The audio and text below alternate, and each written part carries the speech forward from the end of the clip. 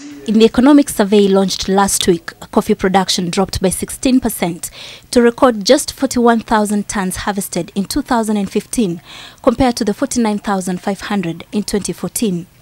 This earned Kenya 12.1 billion shillings by the end of last year, a figure that differs slightly from the numbers provided by the Nairobi Coffee Exchange.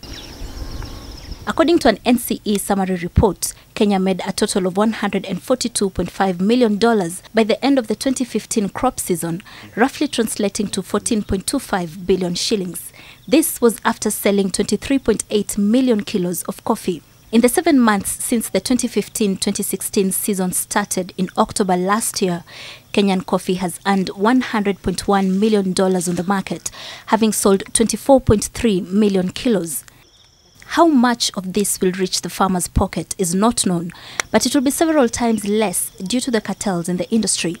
These cartels have often been accused of manipulating the prices on the auction floor, claims that the NCE has repeatedly denied. A coffee farmer, for example, who currently has no clue, no idea what his product actually gains in the international market. He just sits back and awaits for whatever shall come his way.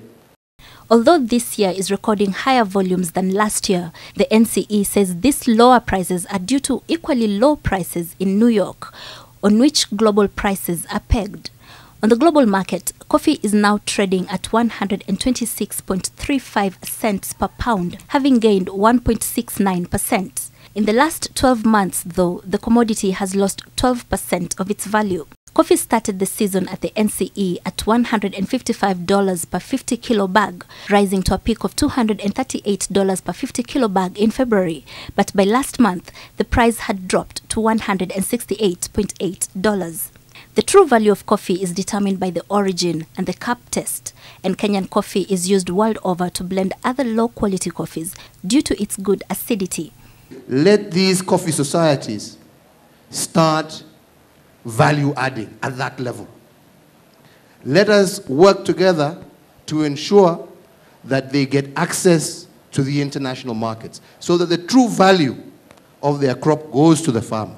The NCE, however, is hopeful of a recovery both at home and globally. There is coffee from Eastern Kenya that will be traded at the auction soon, which is expected to fetch higher prices because of its higher quality. Zainab Wandati, NTV.